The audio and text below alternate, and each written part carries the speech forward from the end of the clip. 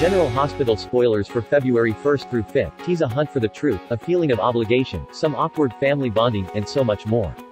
Anna is on the case, or make the cases. First, she's still dedicated to uncovering the truth about the care Dante received from Dr. Kirk and the man's subsequent death, and since she has Valentine breathing down her neck and demanding results, Anna's desperate to get any satisfactory answers that she can.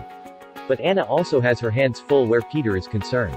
She knows that Obrecht is back in town, which means that Peter's life is most certainly in danger, and try as she might, Anna can't shake the feeling that there is something to her rivals' claim that Peter might know more than he's letting on, where Drew Kane, Jason, and Franco are concerned.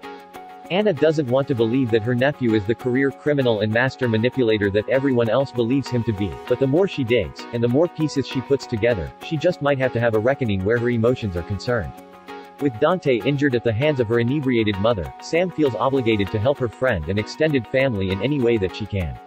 In other Port Charles news, Finn, Chase, and Gregory try to connect. Chase tells Willow that he misses her, Nina reflects on a missed opportunity, and Jax tries to convince Carly that Nina is her ally. Meanwhile, there's a plethora of characters adrift and in desperate need of some TLC, and good old-fashioned advice. Laura mothers Nicholas, Jordan offers sound advice to a pitiful Alexis, Franco turns to Kevin for a helping hand, and Curtis gains strength after looking to his peers. Finally, Jackie and Scotty play catch-up, Cyrus puts the screws to Brando, and Sonny questions who he really is. General Hospital airs weekdays on ABC. Check your local listings for airtimes.